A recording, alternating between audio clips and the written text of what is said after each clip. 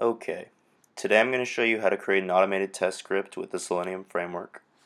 I'm going to be coding this in PHP, but Selenium supports a ton of languages, so you can just pick whichever one you're most comfortable with.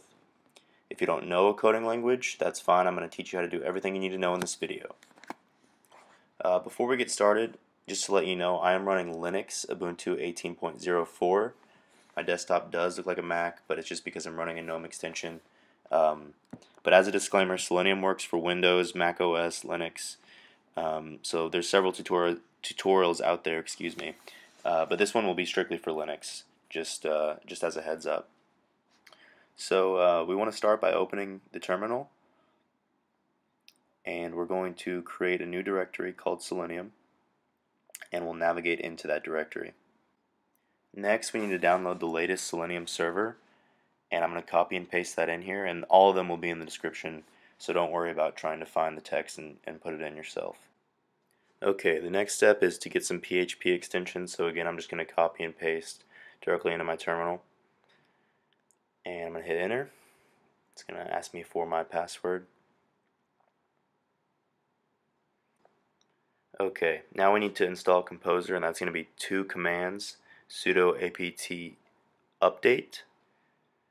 It's going to run. Alright, and then we're also going to do sudo apt install composer-y. The next step is to tell Composer that it needs to require the WebDriver, and we're going to get that from Facebook. So I'm going to type that in.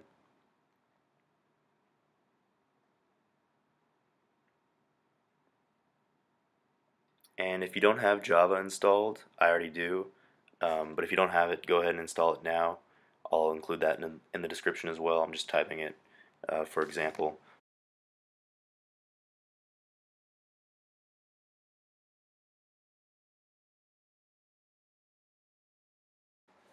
Okay, so now we need to get the latest Chrome driver, and we're going to go to Google for that. So go ahead and go to Chrome, and we're going to go to http://chromedriver.chromium.org/downloads. I've already gone to it, so I'm just going to click the link here.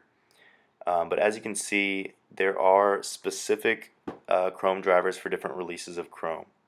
So we're going to go ahead and check and see which release I have. Go down to Help, About Google Chrome, and you can see that I'm on version 74. So we're going to click the one that corresponds, and of course we're downloading the zip file for Linux. So we want to open the file and extract it. We'll extract it just to our downloads by default. Alright, and we're going to take where we are and we're going to open it in terminal. So this will put us in the downloads folder. Now we're going to move that to our bin folder, user bin folder actually, and don't forget to include this period after the last /. It's going to ask for my password, and we're good to go. So I'm going to close out all these tabs now and get back to just our original terminal where we are located in the Selenium folder.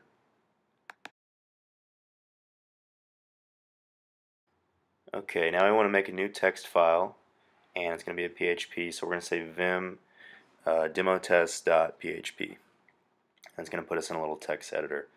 To type inside of this text editor, you need to hit I, and then in the bottom left hand corner you'll see insert, and then when you're ready to exit it and get back to your terminal, you're going to want to hit the escape button, and then you're going to hit :WQ. So that's save and quit, and then you hit enter, and then you're out of there. This code will be in the description. It's just a bit of skeleton code getting things set up. So I'm going to go ahead and skip forward.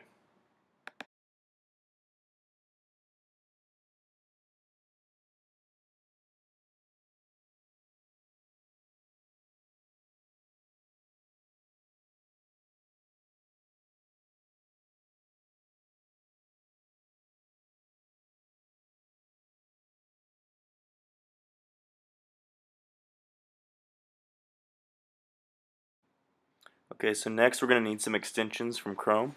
So let's go ahead and open Chrome and navigate to a new window. Top right, go to More Tools, Extensions, and you can see that I already have the extensions required, so that one and that one both need to be included if you're using PHP. If not, you can just use Selenium IDE and that should do the job for you. So go ahead and open your Catalan extension. If you're using a different language, use the Selenium IDE and create a new test. I'm calling it test, and I hit record. So everything after this, all of these actions will be recorded by the extension. So I'm going to the company website, opening it.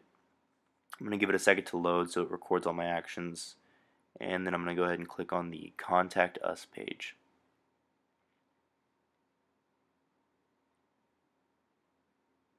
Alright, it looks like that's loaded, so I'm going to go ahead and stop. And now we want to export our code. Now it gives you the option to select language. I'm going to select PHP, which is only available because of the extensions I used. You can select whatever language you're using. All this code is unneeded, it's unnecessary. We built all that in the skeleton code. All you need is this test function right here. So I'm going to copy it, and I'm going to go back over to our file, vim demoTest.php, and then I'll paste it in there.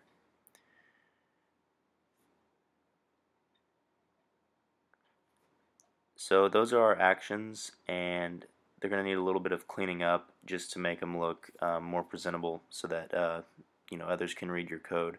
So this first one, we know it is the search for the TechGenies page. So I'm going to give it the comment there, and if you notice, it has the variable set to this, and the one we're using is driver. So as long as we just replace that driver and put it equal to that driver, all the functions should work just fine. Okay, our second one was to click on the appropriate link from the Google search. So I'm going to make that comment.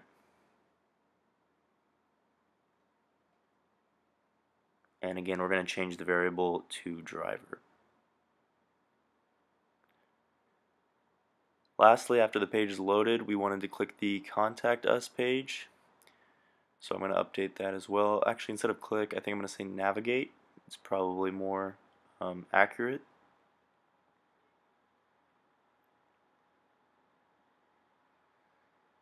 And again, changing the variable from this to just driver. Alright, we're good. We're going to save and exit out of that. So now that we're done, we're ready to run it.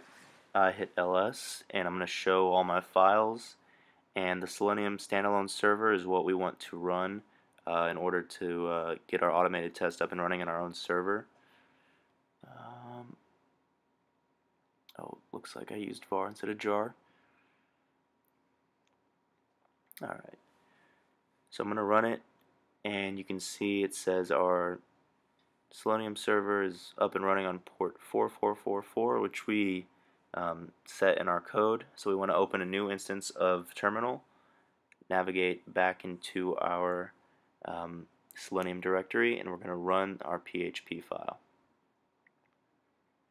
Hit enter, and it's automatically going to open Google, maximize the window, search for TechGenies, hit the correct link, navigate to the Contact Us page, and it should close immediately after.